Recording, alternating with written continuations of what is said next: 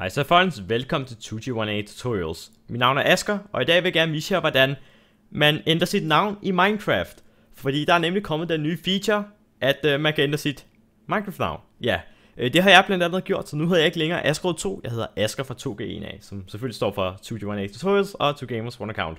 Men det vi gør, det er at vi går ind og ser Mojang account, for som I nok ved, så er det her, at Minecraft skifter over til. Og så skulle I gerne komme ind på den her side, og det man så gør, det er at man går op og trykker login.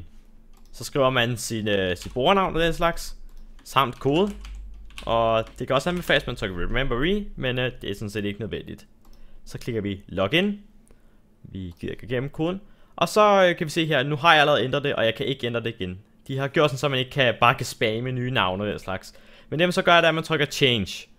Og herfra kan jeg så desværre ikke vise jer det, fordi jeg har ikke lyst til at vente 25 dage med at vise jer den her video, for det er sådan rimelig nyt, den her feature, og jeg vil helst holde det her rimelig nyt, kan man sige på den måde. Så det er sådan du gør, du går ind og siger change, og så får du sådan en menu, hvor du kan ændre dit navn.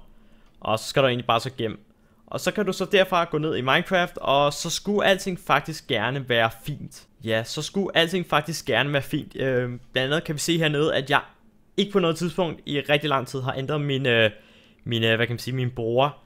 Så jeg har ikke trykket på switch user eller noget. Den har selv registreret, at jeg har skiftet navn.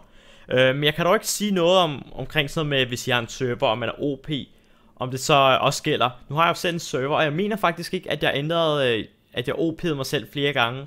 Så det kan godt være, at den registrerer spillerne i stedet for navnet. Men så er det for en sikkerheds skyld at tjekke alting igennem med gamle navne og den slags, hvis det altså er muligt. Men det var sådan, man hurtigt fik ændret sit Minecraft-navn, hvis nu man er blevet træt af det. Som jeg blandt andet er. Og også min bror, han bruger en konto, der hedder Asger, så det er jo lidt upassende, siden han ikke hedder Asger, ligesom mig.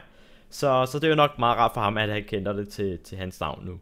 Men jeg håber også, at I fik gavn af den her video, og nu kan gå ind og spille med jeres nye navn. Husk nu, at I ikke kan ændre det, der går mindst en måned, før I kan ændre det igen. Så det skal I bare lige være opmærksom på. Men tak fordi I så med, og have en rigtig god dag.